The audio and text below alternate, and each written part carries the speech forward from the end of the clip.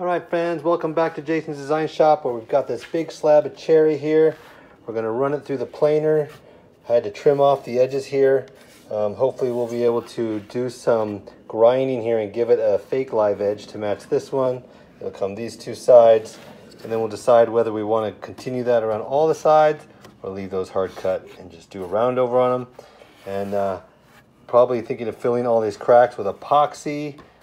Thinking about black, and see how it looks when it's done. Been sitting around here for a couple years. Should be nice and dry. Let's do it.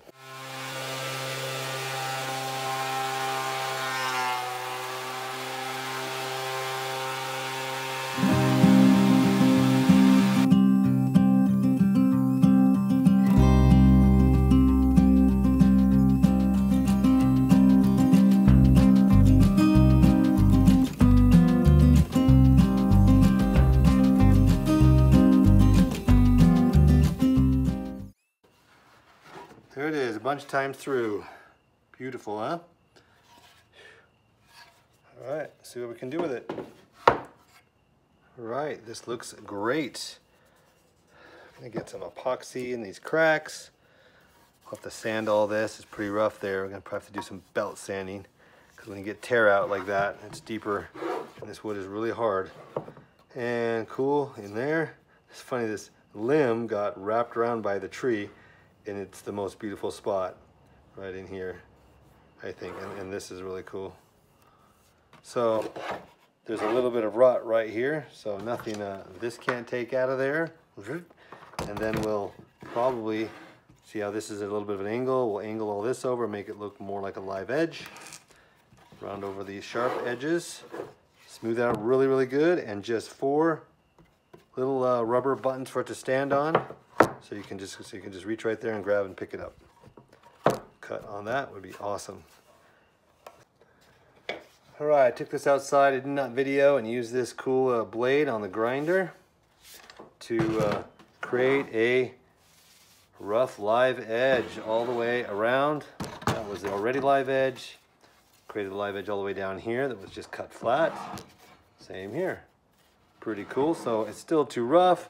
So now we're going to switch this out. Switch this blade out for the, let's use this one, a sanding disc, and smooth it out a little bit. And then we're gonna have to belt sand this down because we got some tear out here. See if we can get this much smoother, take a layer off. It's gonna be hard, but that's how you gotta do it. All right, let's do this. It's gonna make some dust in here, I hate that.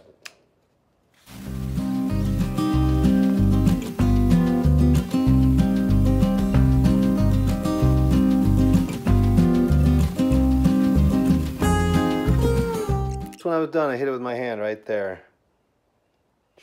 Is it gonna bleed?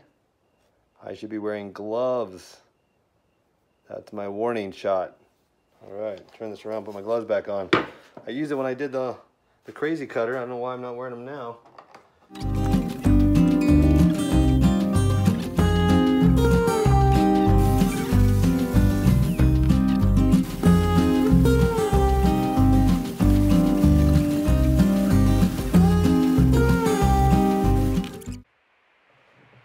Alright, now we can really start to see the beauty. Even with that 40 grit belt sander, really see this is going to be just beautiful. Some of the figuring here, the swirl over here, the other side's incredible as well. This thing coming across here, the swirl, almost looks like it's on a plane rather than flat. Some of the cool figuring around this, it's going to be incredible. But I've got to start, here we go, from, if that's 40 grit, I could probably do a 50 grit, but we'll do 100, feels pretty rough. 100, 120, 150, 180. Oh, I got that over here. 240, 320. But before we do all that work, we need to epoxy all the holes. So we got to find out what color we want to put in here and puddle it in there and block the other side, flip it over, make sure it's all the way on both sides. Belt sander again, just to smooth out that top part and work our way up through the grits. So epoxy's next. All right, I taped this up. It was so focused, I started pouring it in, and I forgot to turn the camera on. But there we go, a little crack there. I take this off, a big crack through here. We want to get really solid. And We got all this mess to fill in here.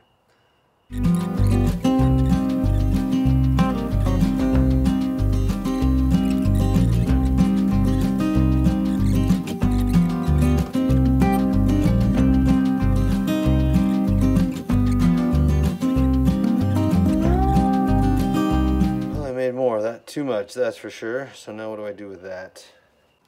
Alright, I poured epoxy in all the little holes on my tabletop, everywhere I could think of. I found some wood with some holes in it, and then it was coming out the ends.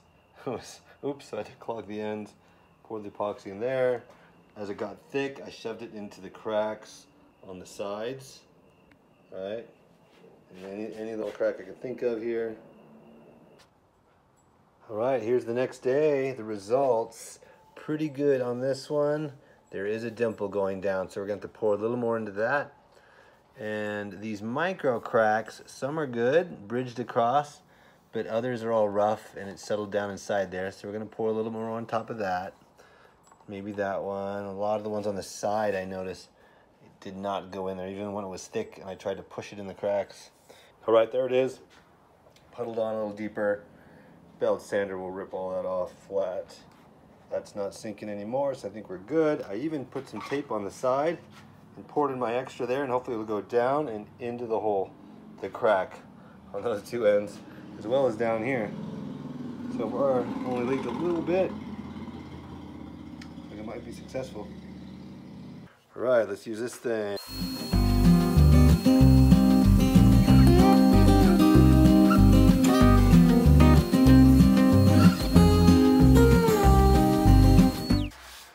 Nice. That's what we're looking for. Even, no pits. Right out all the way in. All that. Even this funny little ones here. That's the top. We want that to be cool and beautiful. Now we got to get the hand grinder and hit some of these spots and see how well we did. Mixing up another batch for the other side. Of course, got all that on. Teeny little holes here to put it in.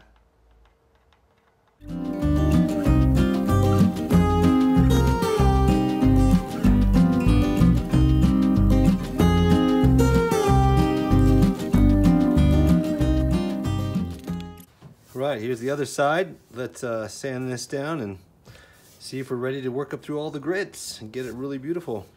There might be a spot here and right there that we need a little bit more. Although this is the bottom. Okay, we'll do it.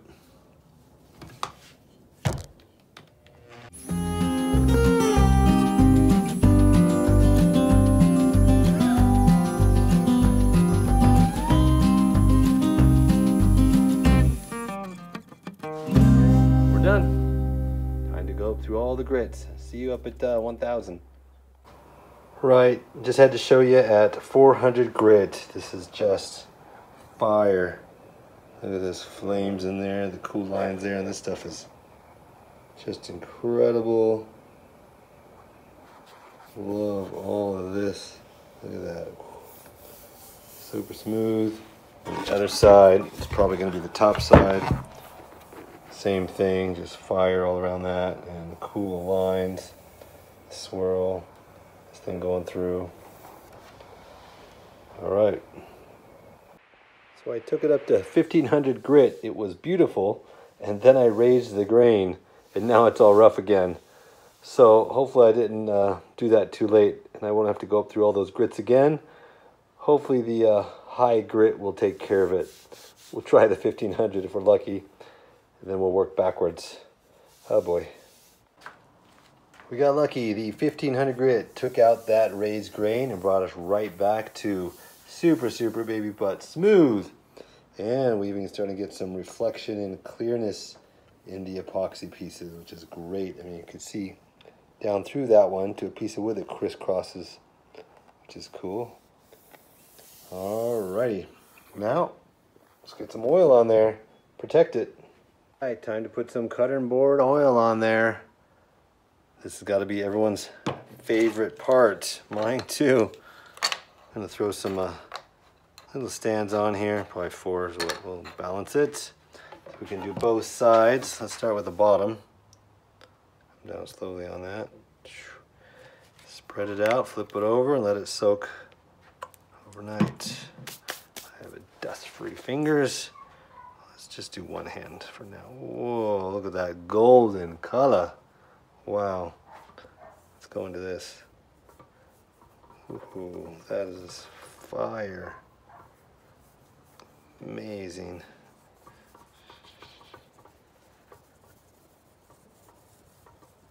I think we need a little more. I don't want much because I'm going to order some walrus oil after this dries a little for a while.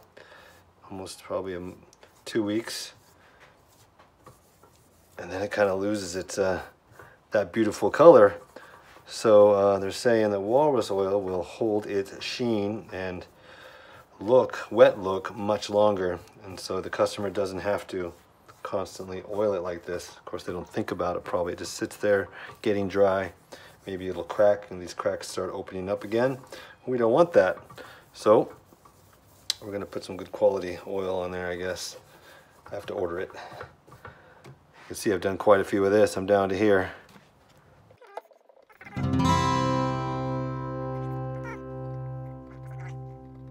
Goes dry quickly over here. It's soaking in. This was a very dry piece of wood wrapped inside because this had been cut off and was in the whole knot dried, and then the new wood grew around it as the tree got bigger. So we're probably gonna have to give this just a little bit extra.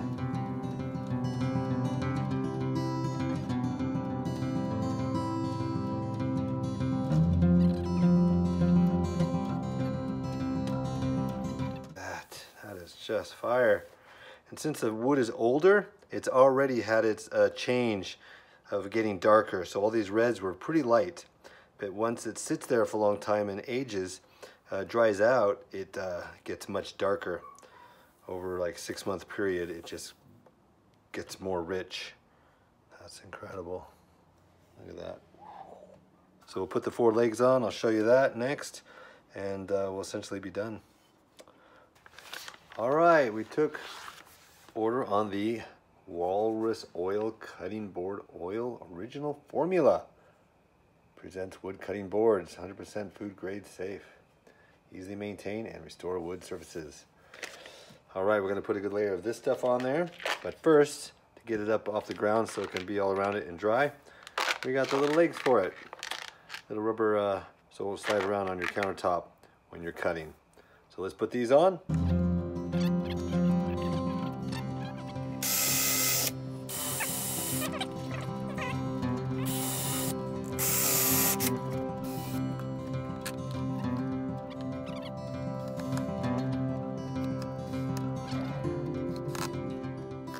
Look at that. Now, you can just pick it up. That's great. Well, now, walrus oil. Probably won't take much. Ingredients: coconut oil, beeswax, pure mineral oil, and vitamin E. So that wax should help create a coating on the top, which will make it last a lot longer, make it shiny. All right, here we go. Put it on the dry stuff first.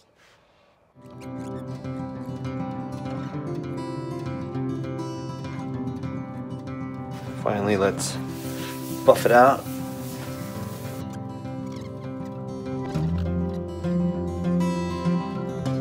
All right, turn it over, do the other side. Okay, let's compare that side, the shine, to this side. Oh yeah, this is more rich. Look at that red.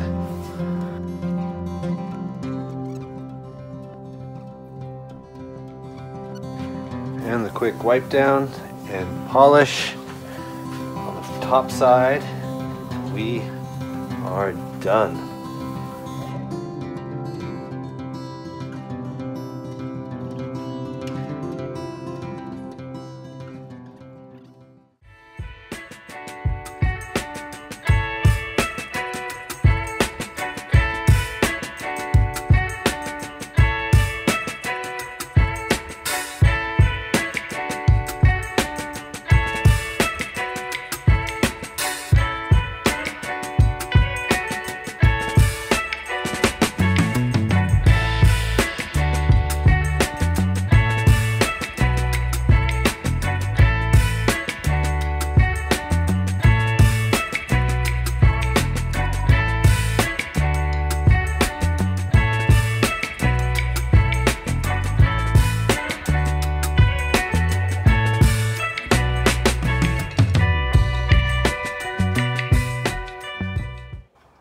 Alright friends, that's it for Jason's Design Shop and the cutting board or couture board with the legs on it and polished to 1500 grit.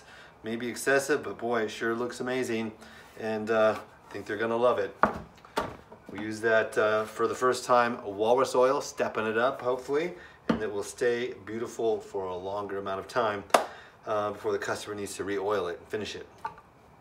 That's it. Like, subscribe, check you out in the next video. Bye friends.